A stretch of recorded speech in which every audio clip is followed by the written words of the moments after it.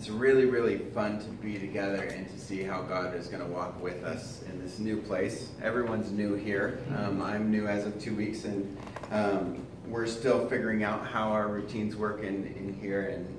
But so far, it's been a really great blessing. I got to sit down with Julie this week and dream about where God might take us. So God is doing new things, and I hope He's doing new things in your life too that are really, really good and beautiful. And to that end, we're starting a new series on the book of Nehemiah. The book of Nehemiah is a book about God building things, rebuilding things actually, which is the story of our lives. It's the story of what God is doing in the world. The world is broken because of sin, and it shows up in our lives in all sorts of ways, and yet God is there loving us and mending things together and putting them back together the way they were supposed to be. So we're going to look at what it looks like to be a part of what God is doing and to build things. And that's kind of where this idea that the sermon is what's it take to be a difference maker? And we don't make that difference all on our own. What's it mean to join God and to be a difference maker?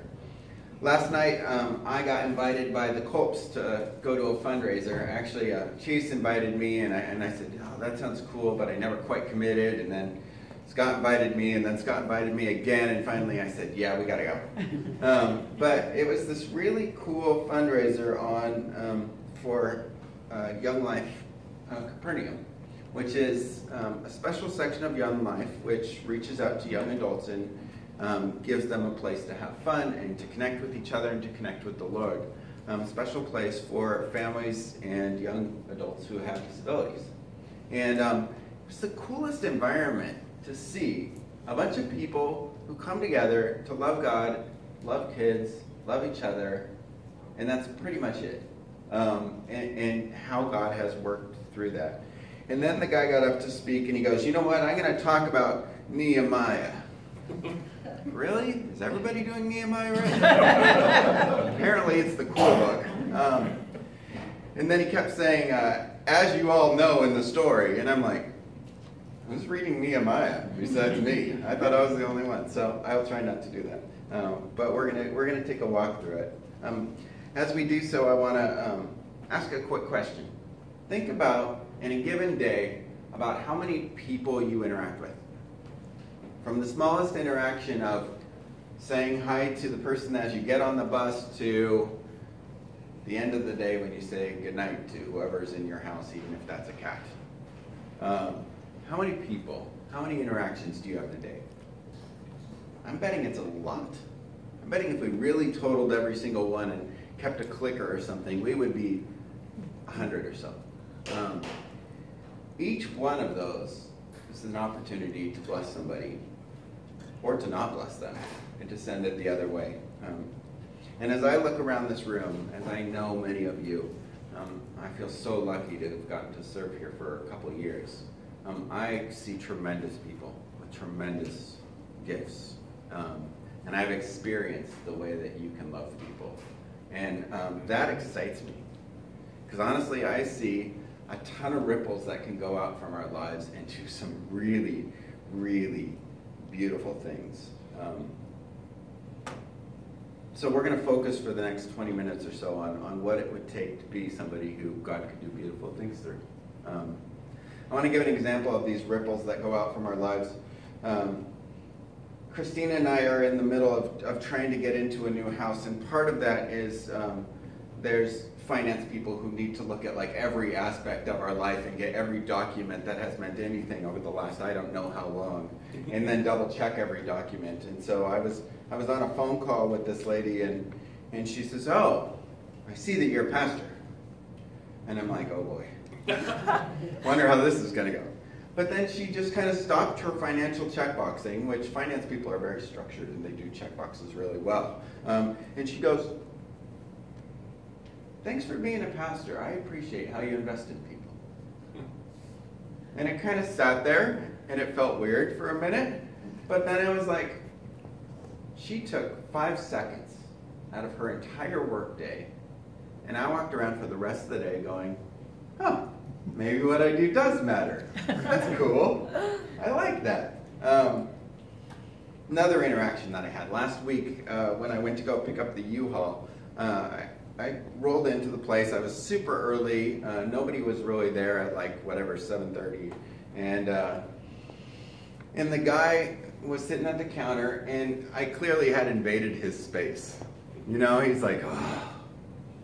As I walk in the door, and then I walk up to the counter, and I'm putting on like my compensate for his unhappiness face, where I'm like, hey, good morning! You get to move the church today. It's going to be awesome. And he's like, what's your last name? So I told him, and he pulls up the piece of paper, and he's like, sign this. So he hands me the document that I got to sign, and I sign it, I hand it back to him. And then he looks at me with this disdain, and he's like, you didn't initial the highlighted boxes. Sorry. So I initialed it, and I got the keys, but I ended up walking away being like, bummer. Like, that guy's day is horrible. Who knows if I made it worse by being too happy, and then I'm worried about, I don't know. But it was a ripple, just a little ripple that came out from his life, and I got to experience it, and it wasn't as awesome as the other one. I have this image of boats. We get to see them out on Lake Washington or whatnot, and they always have a wake behind them. There's just that triangle that comes out from the boat, and we are people who leave wakes and ripples. We can't help it. We're gonna affect people. And the more and more I sit with that idea, the more and more I realize it isn't necessarily even anything intentional. It's really who we are comes out on the people around us. So what does it look like for God to form our character and to form our hearts in such a way that we can be people who the ripples are really beautiful?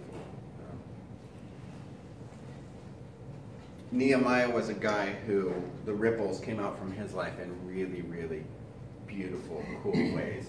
And it came out in the middle of difficulties. And if you think about where people become difference makers, it's often in the middle of really tough stuff that they've gone through. You know, somebody survives cancer, and they have a whole nother way of caring about cancer sufferers. Like, what we struggle with becomes a very passionate, beautiful thing when God can get a hold of it. And so we're going to look at Nehemiah and what troubles he encountered and how God was able to use it. To do that, I got to give you a little bit of history, though. Biblical history is not the most exciting subject, but I have to give you a little bit to get into Nehemiah. So, Israel was cruising along as a nation, and in 586 BC, the Babylonian Empire came and sacked Jerusalem, overtook Jerusalem, and it fell. And the Babylonian was a tough people to be conquered by, because their plan to control any sort of province that they took over was to scatter everybody. So they would take a little bit of people from here, a little people from here, a little people from here, and they would assign them to go live over in this section. And there wouldn't be enough of them to really create a pure rebellion. And then they would rule them with an iron fist. They would have military troops, and they would just dominate so that nobody could rebel against them. It was a hopeless way of being. Well then, in 539 BC, the Persian Empire began to take over the Babylonian Empire. And they had a totally different strategy about how they would govern these people scattered all over who had been conquered. And the way they did it was they invited them to contribute to the Persian culture. They figured the more blessings we get from all over the world, the better we're off we're going to be. So what do you bring to this that could contribute? And part of their faith was honoring other people's religions, and so they did what they could to encourage people to go, hey, you know what, your faith is important, so let's see what we can do to validate that. And one of the things they did with the Israelites was they said, here, we don't want rebellions, we want to work together on something. So how about, however many of you want to go back to Jerusalem to rebuild, we will give you the stuff that was taken out of the temple. And however many of you want to go back and rebuild, you're free to do so. And so a small group of people decided that they would like to do this. They would like to go back to Jerusalem to rebuild the temple. And into that, Nehemiah appears. He is a guy with a great position. He's the cupbearer to the king. of Persia, Artaxerxes. He did that for 40 years, and we're going to encounter some of his story, so let me read part of it for you. It's a little bit of a longer passage, but I hope you can hang on through it. It's Nehemiah 1 through Nehemiah 2:9. In the words of Nehemiah, son of Hakaliah. Boy, we're going to do biblical names. All right, here we go. In the month of Kislev, in the 20th year, while I was in the citadel of Susa, Hanani, one of my brothers, came from Judah with some of the other men, and I questioned them about the Jewish remnant that survived the exile and how they were doing in Jerusalem. And they said to me, those who survived the exile are back in the province, but they're in great trouble. They're in disgrace. The walls of Jerusalem is broken down. The gates have been burned with fire. Now, for a city to be broken down and the gates to be burned with fire, that meant it is not safe. It was open to being invaded, and it was not thriving. And people are trying to rebuild while also fearing for their lives.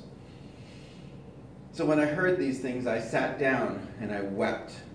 And for some days I mourned and I fasted and I prayed before the God of heaven. And then I said, O Lord, God of heaven, the great and awesome God who keeps his covenant of love with those who love him and obey his commands, let your ear be attentive, let your eyes be open to hear the prayer your servant is praying before you day and night for the people of Israel. I confess the sins that we Israelites, including myself and my father's house, have committed. We've acted very wickedly toward you. We have not obeyed the commands or decrees or laws that you gave your servant. Remember the instructions that you gave your servant Moses when you said, if you're unfaithful, I will scatter you. But if you return to me and obey my commands, even if you're exiled to the farthest horizon, I'll gather you from that place and bring you to the place of my dwelling. And there are your servants and your people, whom you redeemed by your great strength and your mighty hand. O Lord, let your ear be attentive to the prayer of your servant and the prayers of the servants who delight in revering your name. Give your servant success today by granting him favor in the presence of this man. I was the cupbearer to the king.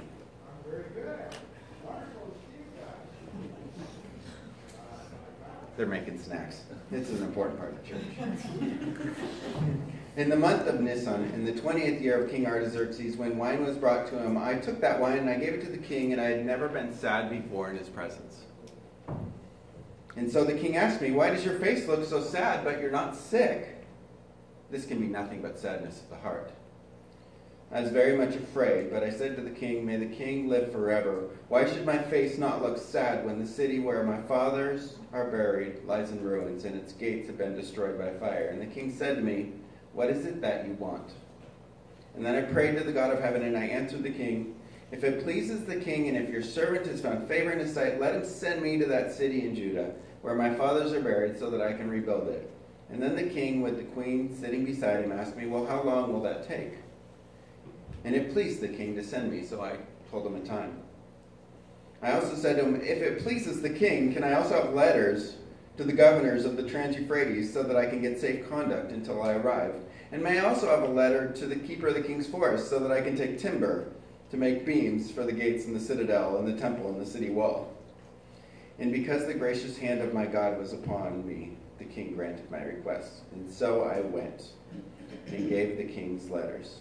And the king sent his officers and cavalry with me. That's Nehemiah's story.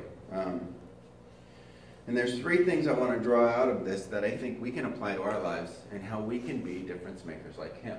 We can begin this journey of interacting with a world that's broken and our lives that are frankly broken at times, and see how God can mend them together. And the first thing is he had a gift of compassion. It starts in those first couple of verses. You know, he asks how things are going with those other people. I mean, they're his people. They're the nation of Israel. How are they doing back in Jerusalem? And his brother reports to him, it's a mess. They're struggling. They're in danger, and it's not going well. And at that moment, he has two options. One is probably the one I find myself taking too often. And that's to go, oh, what a bummer. but really, I'm doing pretty good. I mean, I'm a cupbearer in the king's court, so I guess I'm doing all right. I'm comfortable, and I'm reminded that I'm blessed for where I am. And I feel bad about where they are, but that's where it ends. But he takes it a step further. Compassion is when we suffer with somebody. That's actually what the word means. It's a Latin word that means to suffer with somebody. And it says that he wept, he mourned, he fasted, he prayed. The news of how this other group was doing affected him. And it doesn't take long, but it's just this little moment of going, man, I wonder what it's like for them right now. And a connection to them to go, I'm not that different from them. Do you realize that that other person that we look at when we look at other groups is really not that different from ourselves? If we grew up in a different house, if we had a couple different twists and turns in our lives, we would be in the exact same place. And so, we're not all that different. And Nehemiah was a guy who understood that and said, man, we're all in this together. And so he had compassion. The Dalai Lama, cool guy. Really, really like the Dalai Lama. I mean, who doesn't? But he said something really striking about compassion. He said, love and compassion, they're not luxuries. They're not like, oh, let's add that to our lives. They are necessities, because without that, humanity can't survive. Our world cannot become a better place unless people love each other and have compassion for one another. While I was looking up and figuring out what compassion means, I also looked up the opposite of it, indifference. I don't really care. I'm too busy with my life to really care about what's going on over there. That's the opposite. And it pops up in little ways. I know this week I was having a conversation with John, the other pastor, and we were talking about a colleague in ministry and some things going on in his church, and we both care about that church a lot. And so I was disagreeing with something that this guy did, and I had brought it up to John for his opinion, and I go, well, John, here's what's going on, and I said, I just don't think he's making the right move. And John turned to me and he goes, I don't really know everything that's going on, but I'm betting if I was in his shoes, I might do the same thing. And it was such a wise answer, because it made me stop for a second and go, oh yeah, I don't know it all. And what's it like to be him? That's compassion. And it's a really beautiful thing, because it's this process we go through where we say, I'm not just going to care about my own life, but I'm actually going to care about somebody else's life enough to stop thinking about myself for a little bit and imagine life for them. Jesus laid down his life for us. He set aside heaven, his life, because he loved us enough to imagine what it's like to be in our shoes, to live here for a while. And then he laid down his life for us.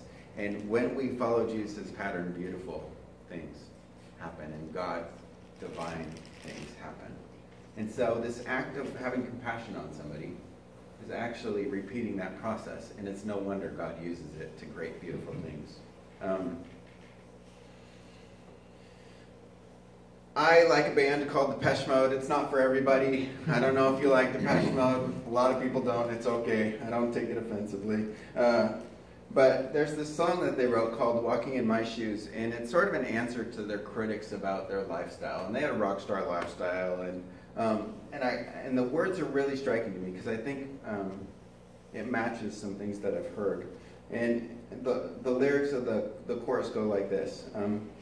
Now, I'm not looking for absolution. I'm not looking for forgiveness for the things that I do. But before you come to any conclusions about me, try walking in my shoes. You would stumble in my footsteps. You would keep the same appointments I've kept if you tried walking in my shoes. It's kind of an up-in-your-face thing to do that, but it does bring about the same result. What's it look like for us when we meet people to do that? What if God had come to us, instead of in Jesus, who loved and invited all sorts of people around him, and then showed them that God had something beautiful for them?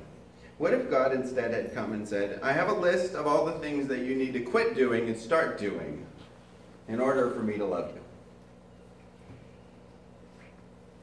There would be no redemption. So the question is, what does it look like for us to approach people the same way? To go, I want to love and understand you. I want to care about you. And that's where we'll start. And then we'll see what God can do in us together. Perfect example for me. I show up at church. I'm usually frantic most Sunday mornings. And Jonathan, Moneymaker, will come up to me and go, hey Chris, how you doing? And I will usually, like looking around at where the toaster might be that I need to get set up, will go, I'm fine. And then Jonathan will look me in the eye and go, Chris, how are you doing? And I usually won't give him an honest answer because I'm still frantic. And I don't take the time to give him a real answer. But it still has the same effect. For a moment, I know that Jonathan has set aside his own life and cares how I'm doing. And that one little ripple that we can send out into the world can make dramatic differences when God uses us. Those 100 times that you interact with somebody, a little bit of that goes a very long way. The second thing that Nehemiah does, his reaction to what he hears, this trouble that they're going through, is he prays. Prayer is a really cool thing.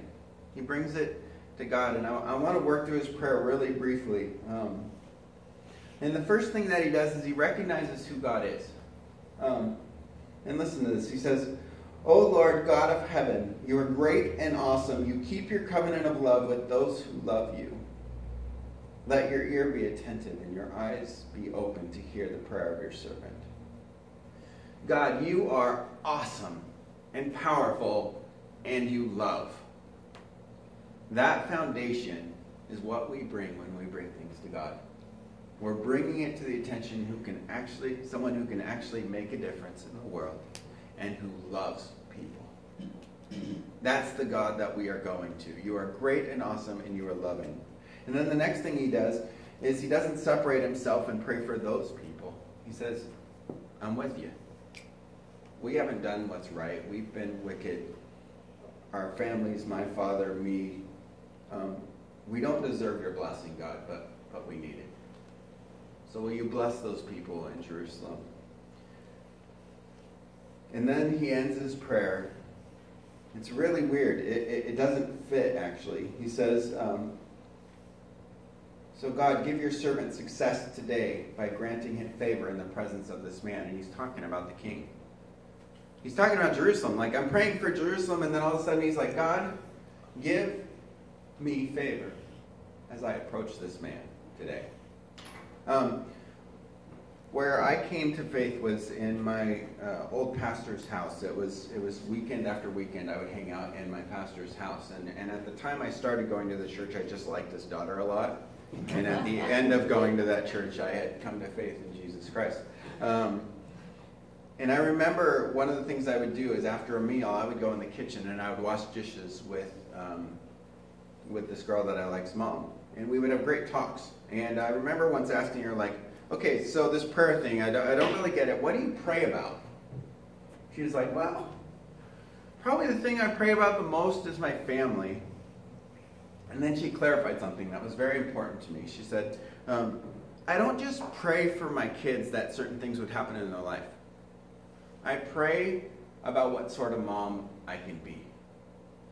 So I pray for God to make me a wise mom, or a patient mom, or a mom who's able to guide them well.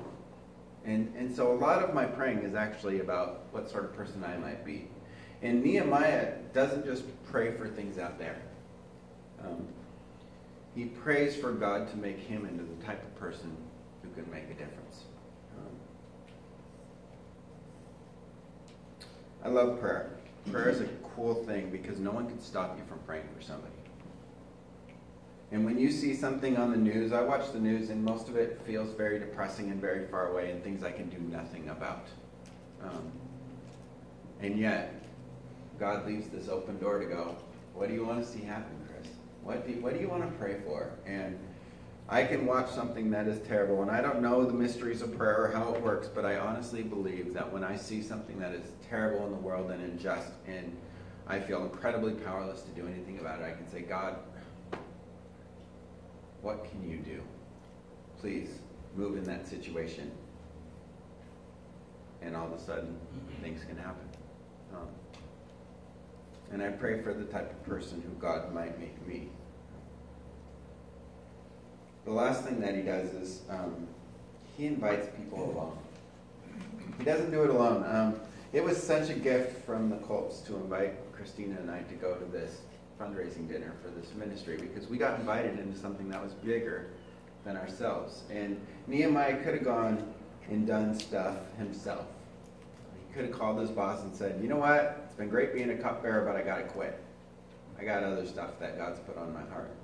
But he doesn't. He shows up for work, cupbearer to the king, and he says, I've never been in your presence sad before. Now, I hardly believe that that meant that he was always happy up until that day. But his job is to be the waiter. Like, waiters are supposed to smile, and they show up at your table and go, here's. He shows up and he's downcast. He's sad. He's letting his emotions be known. And the king picks up on it.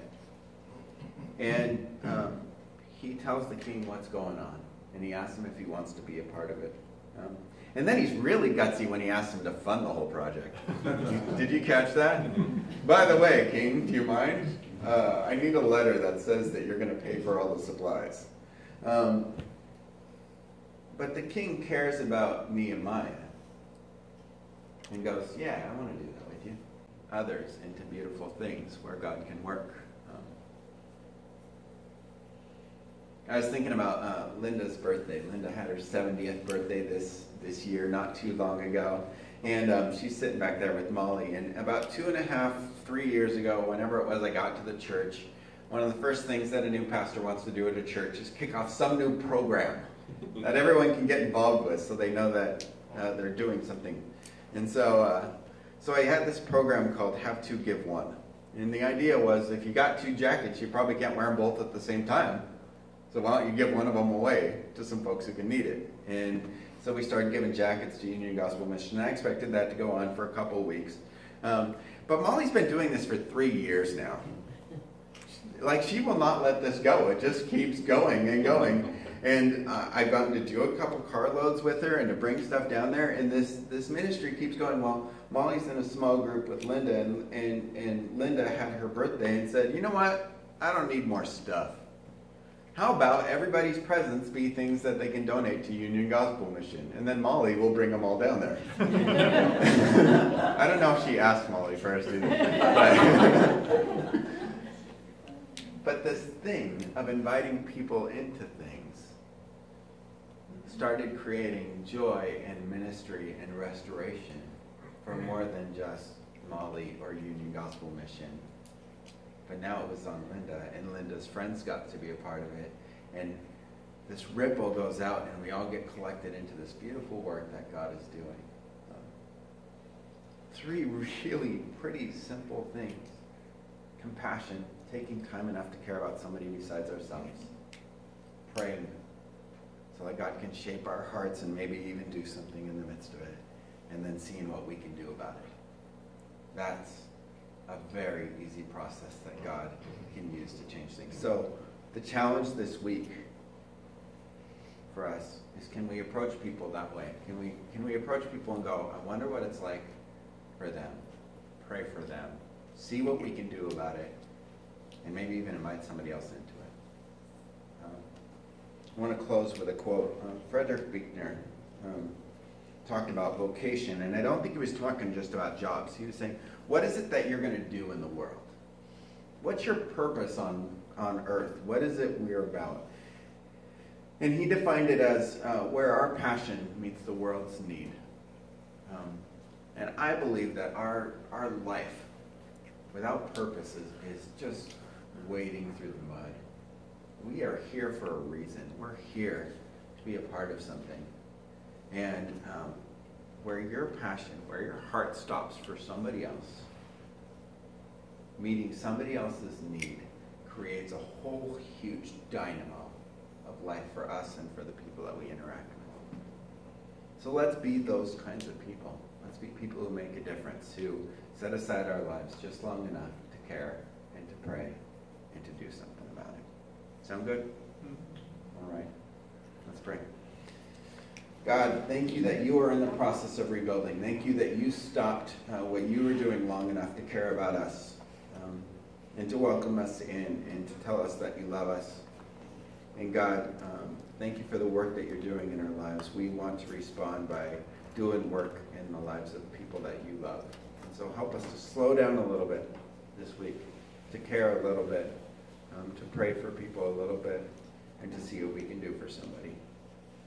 We love you.